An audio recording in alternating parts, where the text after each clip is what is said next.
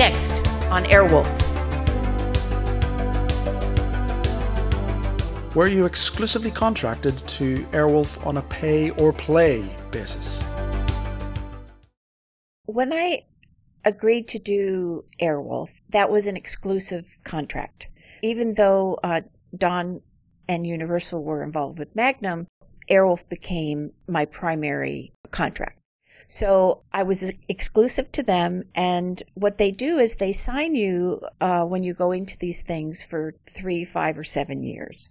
That's what the contract is. And they basically work out all of your salary bumps and your credits, how you're going to be credited on the show.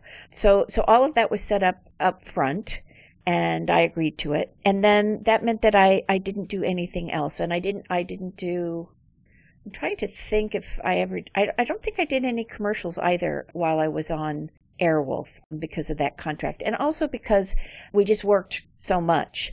I did all but 4 of the 44 episodes in the 2 years that I was on the show. And I did all but 4 of them. And I think that's because in the very beginning, they wanted to do Sweet Britches. Sweet Britches could have gone anywhere, but they decided to shoot it as the season opener.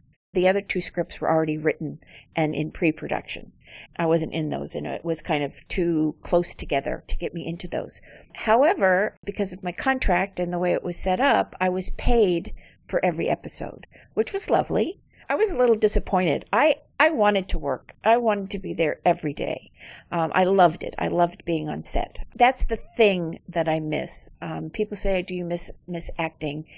I miss the camaraderie of walking onto a set and saying hello to everybody, and the crew is pitching in and the actors are there, and it's just a wonderful, wonderful fraternal kind of group. With that contract, I couldn't do anything else. I had done a pilot for ABC, and so ABC was still talking to my agents in case something didn't work out with Airwolf. We did go back in and renegotiate my contract after the first year. There were some things that we wanted to switch up.